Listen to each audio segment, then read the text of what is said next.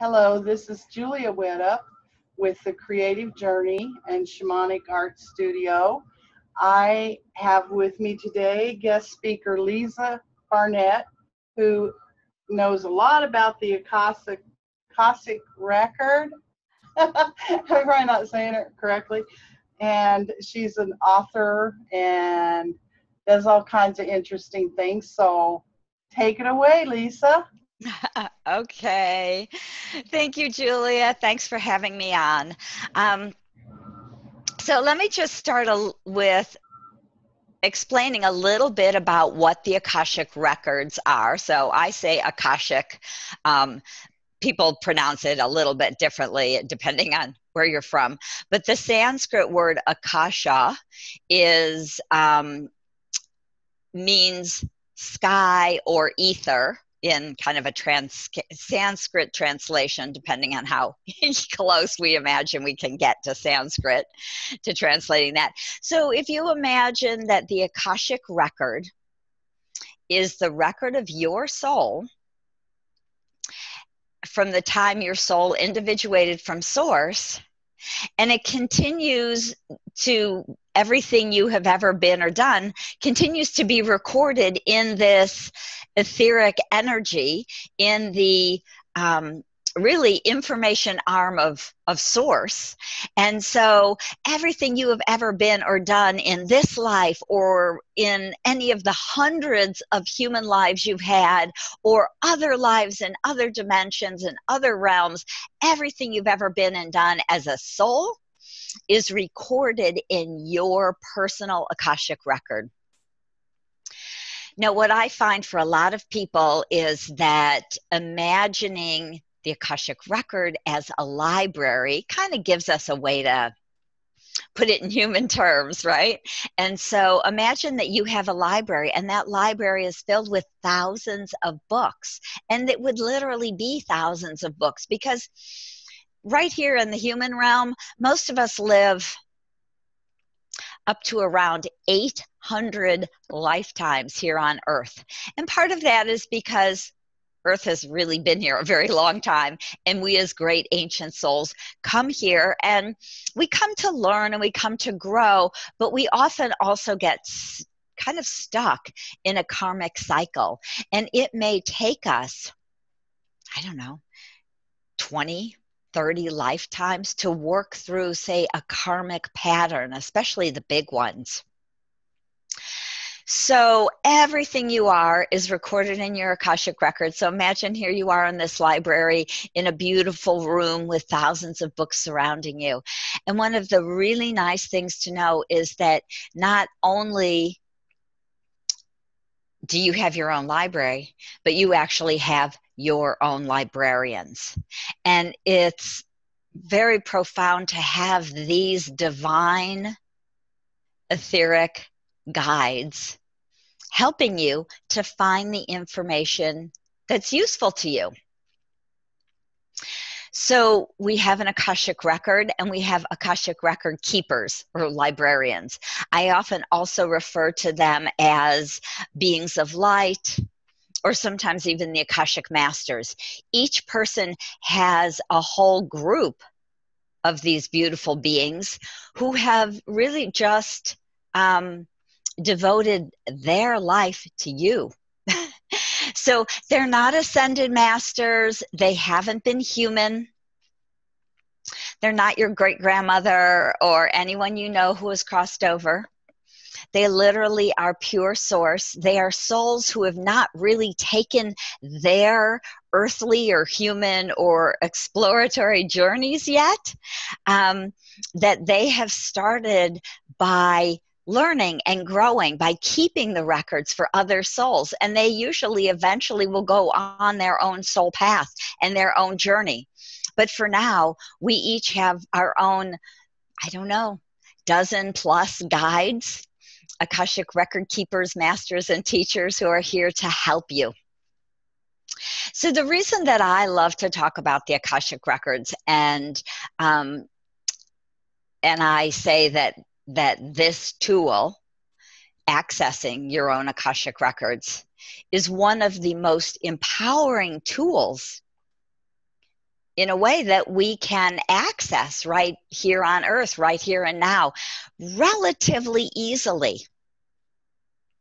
Which is, kind of a big piece because, of course, there's lots of things we can learn to do over, years and years and years of study and meditation. And but the Akashic beings of light, the record keepers, have asked me to help to bring this energy, information, and wisdom back to humanity by creating a school, by writing these books, and by sharing their information. So I literally channel these books. They say to me, how did you realize that you could channel? Well, the way I use channeling is a little bit different than some people. So someone like Esther Hicks, who channels Abraham, she's a full body channel. That means really her spirit kind of leaves her physical body and Abraham's spirit comes in. So she has no memory of the channeling. And then there's many of us who are kind of maybe partial body channels, and I really hear the information and just let it flow to and through me. So I'm a fully conscious channel. I'm in the Akashic records. I will tell you what they say, but my voice doesn't change. I don't talk differently. There are occasions where I will say channel healing prayers or bring through some very big information, and I literally will feel my voice drop down and I almost feel my spirit step back into that kind of partial body channel. But that's a lot more rare in this sort of case. But we can hear, see, feel, receive all of the Akashic guidance and really put it into play in our lives. So there goes my little dog. Somebody's clunking around outside. Yeah. So, let's see. So channeling. So really the way the Akashic records work when I teach it to people is that I teach you sacred prayers. They have given me many different sacred prayers to access the Akashic records. So they've given us a 5-step wisdom prayer system. Great. So it's a relatively simple system, and I teach online all the time because I find that, of course, I have students all over the world. Right now I've got a class with people in Thailand, Australia, China, and US and Canada. And so it's a great group from, all sorts of, and some of Europe. I got, especially interestingly, I find Norway and Denmark, and UK, probably more the English-speaking countries as a rule. But I've had my last class, French people, and so it's very fun to be able to share this wisdom. One of my books has just been translated into Czech and also into Spanish. So I have 2 books. The Infinite Wisdom of the Akashic Records is the first book, and it literally outlines the 5-step wisdom prayer system. So if you want to do kind of a nice short course of learning to access the records, you can find the Infinite Wisdom of the Akashic Records on Amazon. And it comes in a couple languages. And then I teach about quarterly on the internet. And then my new book, which is called From Questioning to Knowing, 73 Prayers to Transform Your Life. And what the Akashic Masters said to me about a year ago is they said, let's write another book. And I said, okay, what should we write about? I'd already written the Akashic Record really how-to book, and that really is helping people start to access their records, and then they come take internet classes with me because I teach 5 levels of, or 4 levels of Akashic classes. So the book covers some of the first level of the beginning access. And then we, of course, want to go deep into these records. These are the records of your soul. There is so much information in there. So let me just touch on a little bit. Why would you access your Akashic records? Some people say to me, oh, that's just about past lives, isn't it? Well, I don't really care that much about past lives. I don't really care who I was. And what the Akashic record keepers say to us is that because everything you have ever been or done is written in the Akashic records, all of your gifts and your talents are written in the records. And when we come into a body, every lifetime, we write a soul plan, which, just like if you were going to start a business, you might write a business plan. We write a plan for our soul, and included in that soul plan are soul contracts with other people we want to be with. Sometimes they're around finishing some old karma. They're around being with people that we love and enjoy, our soul family. They're around learning and growth. So it may write in some spiritual teachers or soul family members who are here to elevate you and help you remember the truth of who you are, or you them. You may be here to elevate some of your soul family who's sleeping this lifetime, or maybe you have some old karma with them, or incomplete soul contracts. And so each time we come into a life, we write this plan, and in it are all these pieces, as well as our soul purpose, what we want to come to do, the gifts and talents, some of the gifts and talents we have from other lives that we'd like to share with the world. So for me, in this life, one of them was about writing.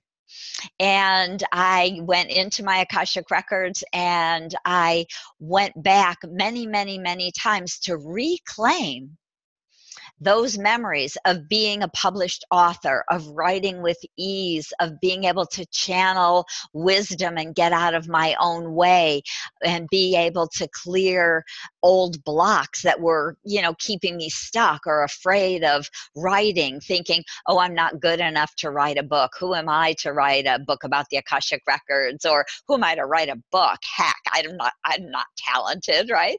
So when I could go into my Akashic records and look at and ask about these different past lives where this has been a talent, where I have written books, where I have been published, it was very, very helpful to understand why the Akashic Masters would say, Lisa, write this book, or Lisa, channel this information, bring this Akashic record information back to the planet, because I have had so many lifetimes as a channel, as an oracle, in the goddess temples.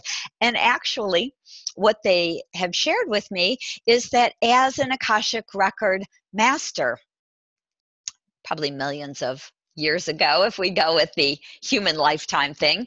But like I say, our Akashic record keepers are pure divine souls, and they haven't really gone on their human journey yet. So I, at one point, kept the records for other souls, and then I eventually went on my journey. And of course, here I am now, and have a greater connection and greater wisdom about the Akashic records than a lot of people, because I had that experience. And so many other people have different types of experiences, different gifts and talents, whether they're very more star seed from other worlds and other planets, maybe bringing through new scientific information for humanity, or maybe you've had many, many, many shamanic lifetimes where you've lived in different realms as a shaman, as a teacher, as a healer. Maybe you know a lot about herbs and medicines and the medicinal property of plants and herbs, because you have that as some of your past lives as a shaman. So you can go in and reclaim some of that information and wisdom. You can really reconnect to it in a deeper way so you can feel it in your body, in your life, in your memory. We can actually bring that energy present into our bodies now. So when people say, you know, I don't really care about my past lives, I say, but there's so much juicy information there for you. There's so much to know about who you are, because it's not just maybe a dozen lives where maybe one life you were a peasant, and one life you were a servant, and one life you were a queen, and one life you were maybe maybe you were a writer, or maybe in one life you were a shaman, or in one life you lived in this country or one in that country, and then that was your 12 lives. Because we have hundreds and thousands of lives. The earthly ones are easier to access, I find personally, but I also find that we can get a lot of information about our otherworldly lives, the planets we've come from, some of the gifts and talents we're bringing to the earth here, which may be from other worlds and planets, as well as you know, as I say, the gifts and talents, but whether that may be in a more scientific realm or a healing realm, an energy realm, just a very deep wisdom. So you can just imagine that you're thousands and millions of, you know, years old, and so much there for you to have, to own, to reclaim, to remember. Sounds fascinating. Yes, yeah. So it's very deep in that way. So the most recent book, From Questioning to Knowing, the 73 Prayers to Transform Your Life, what the Akashic Record Keepers had said to me was that it's so important for all of us to assist in the ascension process. And to them, they really talk about that as the awakening, the remembering. The ascension to them is about raising our vibrations and strengthening our light bodies so that we literally can have a human and divine life here on earth. So they often say, we're creating heaven on earth through this awakening, through this ascension. And so they suggested that we write this book to help people heal and clear a lot of the old pains and issues and traumas. And so in the book, and I just love to share a prayer or two, there's some fun prayers, like the prayer to expand time is the one that showed up to share right now. And there's some to assist Mother Earth, to connect to the wisdom that we have as earth keepers, for some of us who are earth guardians. And they're not only prayers. So the book is not just a prayer book, like sometimes people write, 365 prayers, just open and pick one each day. This has 73 healing prayers, but there's so much of the information and wisdom I've channeled from the Akashic Record Keepers to give to people about how they explain what is a soul contract. Why do we sometimes have soul contracts with family members that feel, negative or out of alignment, or that have been really challenging in our lives? What's that about?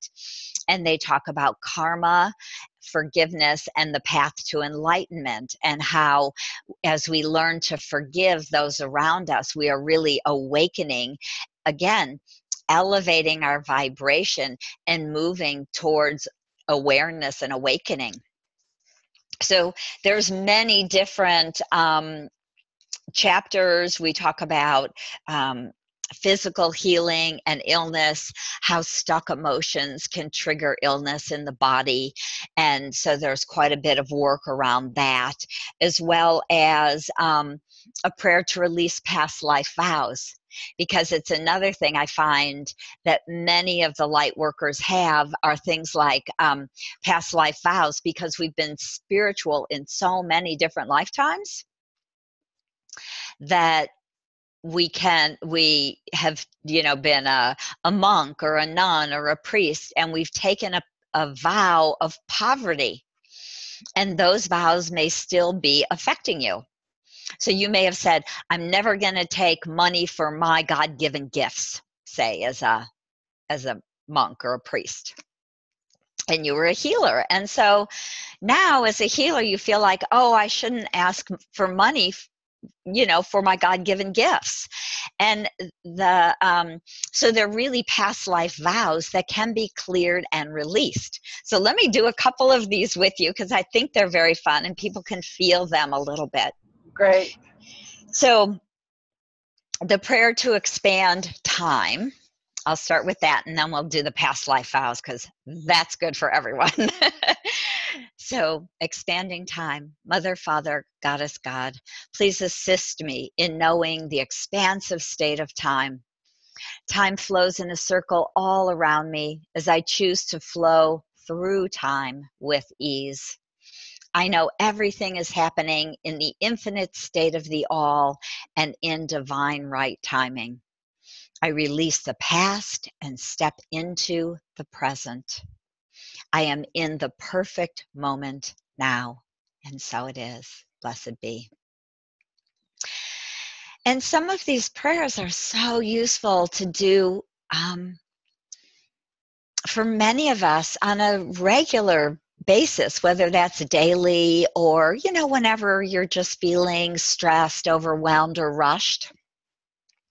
That's a beautiful prayer, just to know everything is in divine right order, divine timing, and there is always enough time, because time is infinite. So as we drop into that feeling, I love that. I just kind of feel the energy open and expand and feel like, oh, that's right. That's a goodie for Yes, I think I need that one often. Right, that's a good one for me too. I'm like, oh, I have to remember to do that prayer on a regular basis. And so here's the prayer to release past life vows. So if you just imagine that in some other life you were a monk or a nun or a priest or some sort of ascetic in some lifetime, or maybe numerous ones, and you said, I take a vow of poverty, I take a vow of chastity, I take actually often we also took vows of obedience. And I always feel like it's time to let go of those old vows. No need for them now, right? So this is the prayer to release past life vows. Mother, Father, Goddess, God, I align to the present in this very moment. I have experienced blocked energy in my life and in my body. I now know this is not who I am. I go into the past, into lifetimes holding vows of poverty. I release those vows to the divine energy of Source. I am grateful for all the gifts those lifetimes have given me. I now claim all my highest good, wisdom, and truth that I can now hold. I walk forward cleared of past life energy, fears, and blocks as I embrace my abundant life. I am abundance, and so it is. Blessed be. Could you tell us once again where we can get your book and how people Absolutely. Okay. So a couple of things. This prayer book is From Questioning to Knowing, 73 Prayers to Transform Your Life.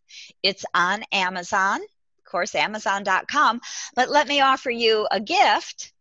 If you go to prayerstotransform.com, you will be able to, you'll see the book with a link to Amazon, but you can also download 3 free gifts that are connected to the book and to the Akashic work. So there is a ebook, which is our prayers of self-love. There is a beautiful rainbow shield meditation to help keep you filled with your highest energy and guided, guarded, and protected on your soul path. And the third one is a beautiful column of light meditation that helps you connect to the Akashic field as you do the prayers each day. So those free gifts are at Prayers to Transform. That's prayers with an S, to transform.com.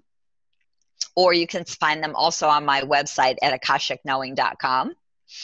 And so those are gifts from the Akashic Masters, along with more information about how to get my book. Great. Thank you so much for being here with us today. My pleasure. Thank you for having me.